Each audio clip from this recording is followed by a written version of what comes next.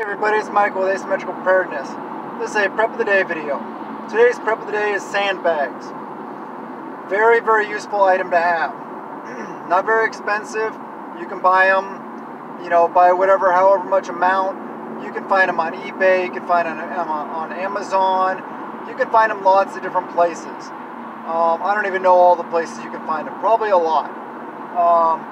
But it's just a simple bag. It's basically just a burlap bag. They're usually coated in something that helps them, last longer, resist UV light, things like that. But basically, it's just a bag. You can fill full of, you can fill full of rocks, throw some sand in there, throw some dirt in there. You can use just dirt. You can use just sand. You can use a mix of whatever the heck you want.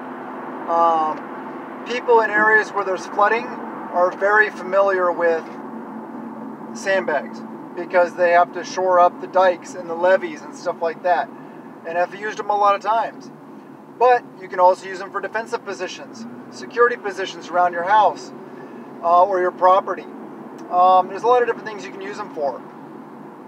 So be imaginative, think outside the box. What are some uses? And try to find some, locate some, and get some. It's a good thing to have in your preps.